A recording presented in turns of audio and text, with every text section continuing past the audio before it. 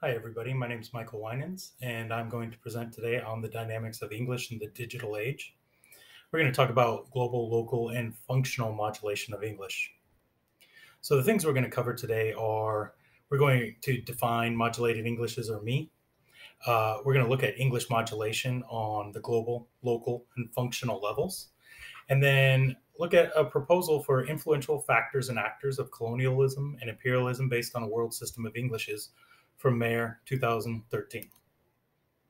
First, let's define modulated Englishes. Modulated Englishes exist within the context of English as a lingua franca and globalization. Modulated English forefronts the internet as a primary medium for language contact and progressively influential to the dynamic evolution of Englishes. Originally conceived as a near future reality, the age of COVID 19 has probably pushed us past the demarcation from a primary medium to the primary medium for English language contact. So next, we're going to look at the continuum of Englishes. We're going to look at three different levels: the macro, meso, and micro levels, which correlate to global modulation or the entire cohort of Englishes around the world. Local modulation, which are the regional varieties, and functional modulation, which is in situ communication. So let's first take a look at global modulation.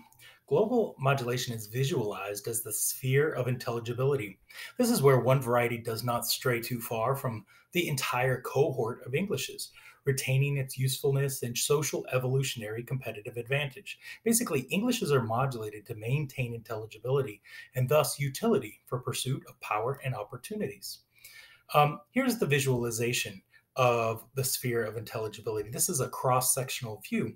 So we have the centripetal forces which influence mutual intelligibility, the push towards the center. And then we also have centrifugal forces which expand the sphere, sometimes beyond intelligibility.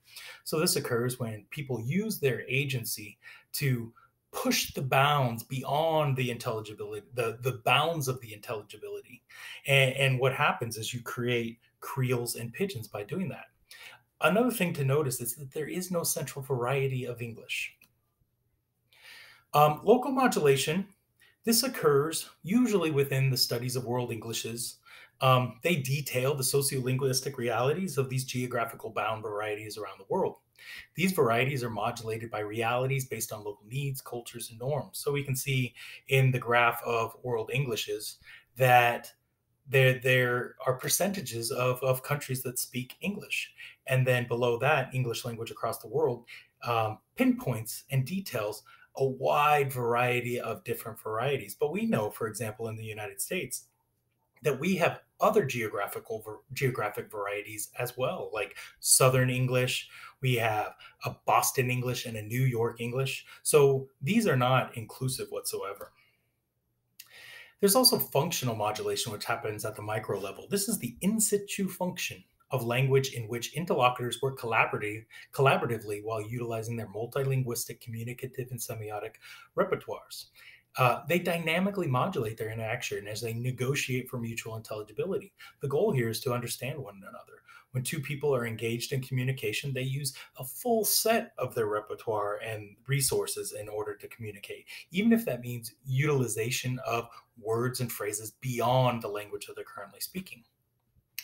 Uh, Functional modulation visualized takes two different varieties of English. The sine waves represent the constant and dynamic nature of the language evolution, while the functional modulation image is representative of the result of the modulating influences of each variety on the other over infinite points of possible interaction on a timeline. You basically take English variety 1 and 2, you combine them together to create a timeline in which there is an infinite number of possible interactions they could have had over this period of time.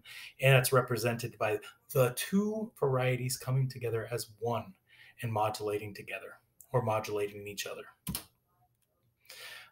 We also need to talk about influential factors. The factors and actors that influence modulated Englishes are born from colonial, imperialistic, and hegemonic power and are not without consequence. The world system of Englishes illuminates the multidirectional influences of languages and multilingualism while still making accommodations for the obvious and disproportionate influences of the varieties with power. The world system of Englishes is defined by power relationships, social and cultural norms, values, and beliefs. So let's take a little bit closer look at that.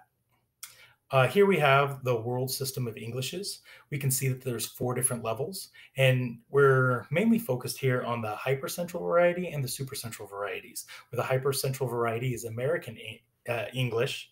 It's the one that perforates all other Englishes through a global system of hegemonic power that influence cultures and languages. So an example of this would be Hollywood as the norm, where Bollywood and Nollywood are derivatives of that norm. Also notice that British English, or English is no longer the hypercentral variety. This speaks to the evolutionary and dynamic nature of modulated Englishes. Some of the takeaways I'd like you to get from this presentation is that in the era of COVID 19, the internet is probably now the primary medium for English language contact. Modulated English contributes to the multilingual term by placing an equal value on all varieties of English while acknowledging the unequal influences of those varieties with power. Modulated English also acknowledges the multi-competencies of English users who have access to a full spectrum of multilingual, communicative, and semiotic resources, while helping to combat monolingual and native speaker biases. Thank you very much for taking the time to watch my presentation. I look forward to your comments. If you have any, please feel free to email me.